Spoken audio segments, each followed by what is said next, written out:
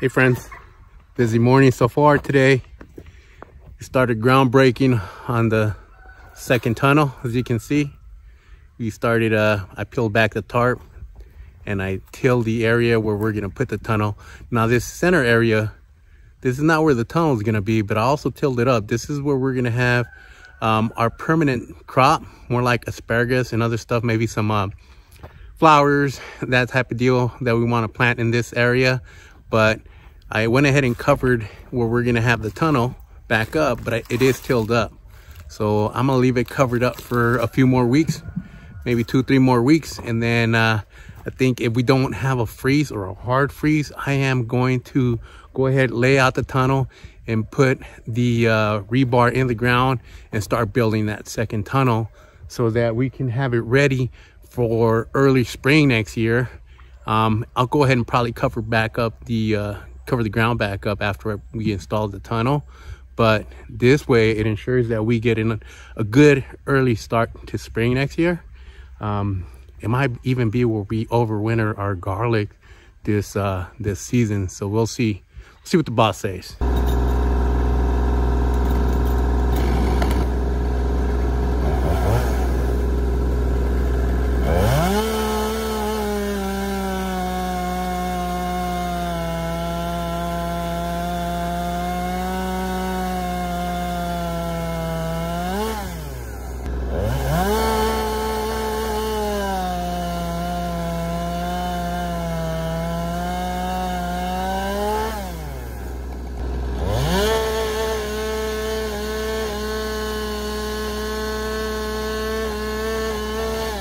All right, gonna be back at it this morning. Yesterday I started cutting down this red maple tree. That's what Nicole told me it was, which is the next step in clearing out the tarp, or clearing out the area where the tunnel is gonna be at.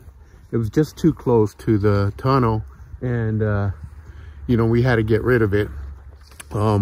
Just didn't want it to fall or shade out the tunnel too much, so we had to take it down. And I'm glad I did, because you can see some of the logs that are hollow in the center, and that's not gonna be good, because they usually break down and fall over whichever direction they're gonna fall.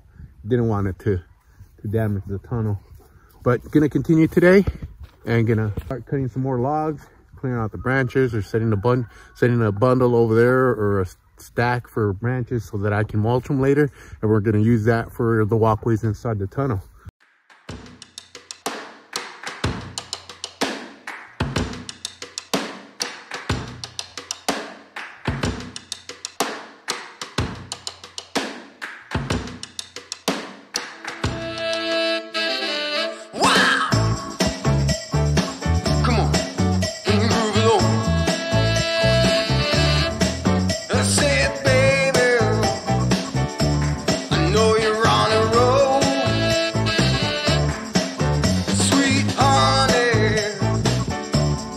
Take it real soon.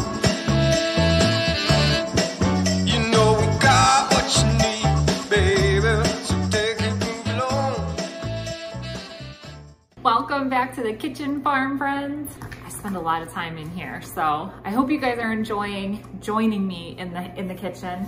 I know it's a little bit different, but I think it's important to show not only what we do outside on the farm and growing the food, but also what we do inside to process and preserve, as well as other things that we do, you know, to save money, to better our health. And that's what this is today. It's a health bettering item. Now, I'm gonna announce here right now, if my hair looks kind of gross or looks a little weird, it's looking a little stringy today, I am trying to stop using shampoo. I wash my hair like every day, and I know that's not good for it. So I already have really thin hair, and when it's not washed, it's looking a little weird. So that's why you can like see through it. So yeah, trying to get out of the habit of washing my hair every day, going to not using shampoo, using a homemade product and like an apple cider vinegar rinse. So if any of you have done that, ladies, you know it's a transition, and that's why we're wearing a hat a lot lately. But money saving and health saving. So one of the big things I've been focusing on personally, Jose is super good with money and finances. I am not so much. you know, for a long time, super quick, for a long time, I was, you know, keeping up with the Joneses, really felt that I had to have all these things and look a certain way in order to, you know, be successful. And that's just because I was buying into that like consumerism.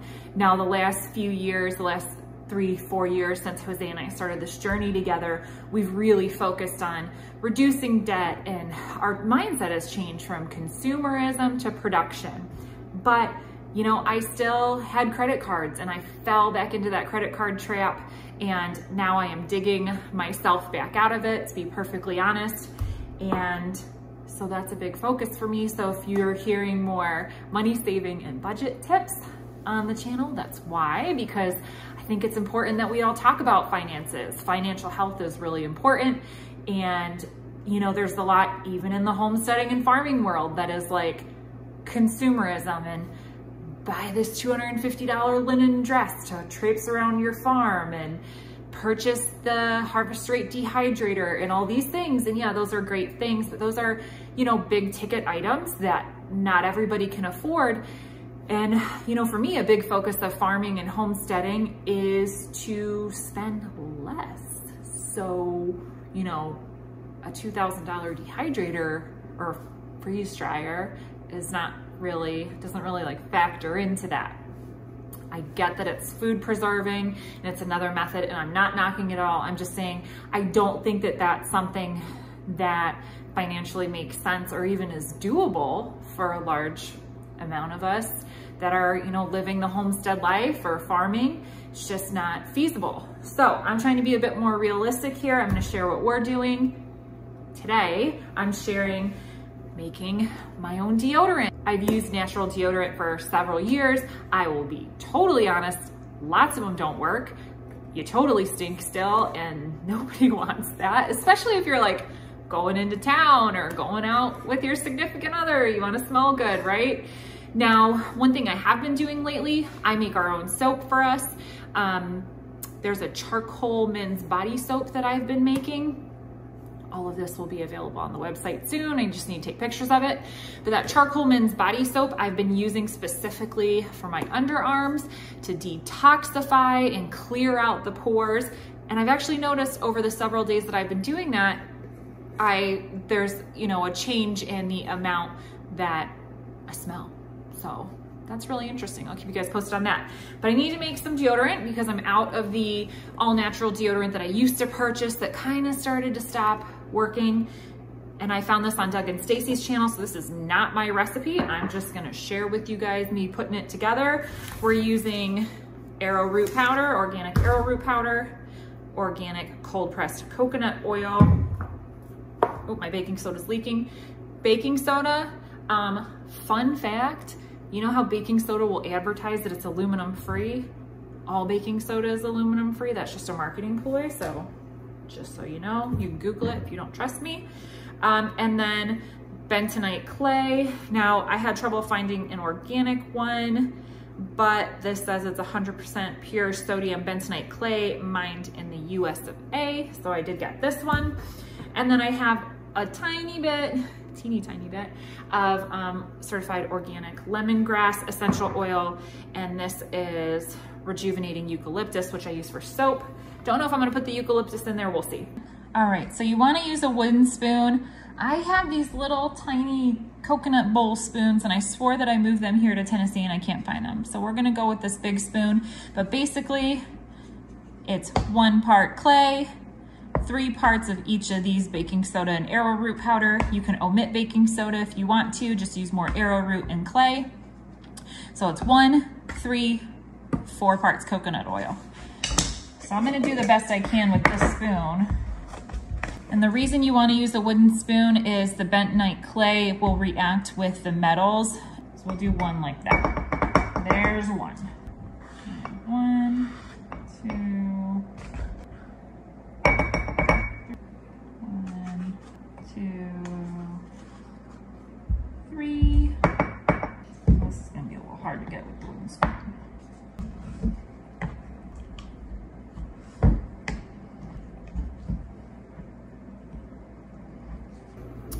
All right, I'm gonna tell you, I mixed this off camera. It was kind of a disaster. It was really messy. This is what I have now. Looks pretty paste formy to me, which is what it's supposed to look like. So I'm just gonna put my little handy dandy lid on there, toss this in the bathroom. I'll let you guys know how it works. But yeah, 2 things. Super messy to mix up in such a small container. I don't know how Stacy did it on their channel when they did it, but I will not mix it in this container next time. I'll put it in a larger bowl and mix it. And then I also need, I think I really should look for like a smaller wooden spoon to use to measure things out and mix with. I think that would help. But I got it done. I decided not to put any essential oils in. I'm gonna go ahead and use it without any scent or essential oils and see how I like it and then go from there. But yeah, I'll let you guys know how it works. This is a really fun little container that I got when we were on vacation in California one time. It was from Creation Organic, which is like a juice company, and they have like snacks and stuff. I think this had a dessert in it, but love this container. I brought it back from vacation and I've had it for several years. So save your glass containers. They can come in handy for making deodorant. You can probably hear Jose in the distance, chainsawing it up over there still. Oh, hi Guinea. Guinea goose. Oh, somebody keeps knocking over the baby's water. I've been coming out here and specifically giving Mama and baby some food and refilling the water. Sorry, sweetie. Because if I just put food in here, everybody else eats it. Like, look at these little savages here. And the guineas especially, they love to eat out of this feeder. So I figured I'll just take the time each day to come and feed Mama and baby specifically. And then that way I make sure that they're getting enough food. Mama, I'm not worried about so much, but baby for sure.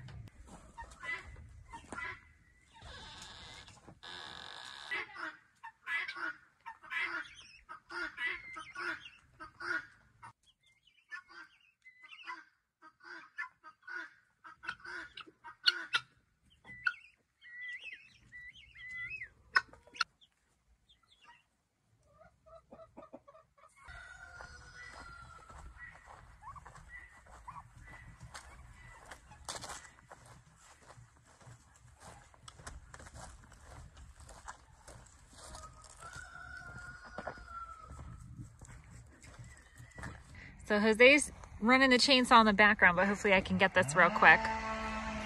One thing I do a lot to save funds from having to buy things at the grocery store is harvest our own herbs for tea. This one here is goldenrod. You're gonna be seeing this all over right now. You wanna get to it while you can because it has its, it has a season. Goldenrod is wonderful. I'll put some benefits up on the screen, but you can see the bright yellow scattered throughout. So I've just been harvesting it whenever I come across, and I leave some for the bees because I want to be responsible harvesting here. But yeah, I harvest all kinds of wild edibles and herbs whenever possible that we can use for tea because we really enjoy tea, and we also use it to flavor kombucha. So we'll stop underneath the shade of this pretty tulip tree right here so I can show you the goldenrod. So I just take little handfuls, little bunches, and I do put them in the dehydrator. You can also just hang them upside down inside.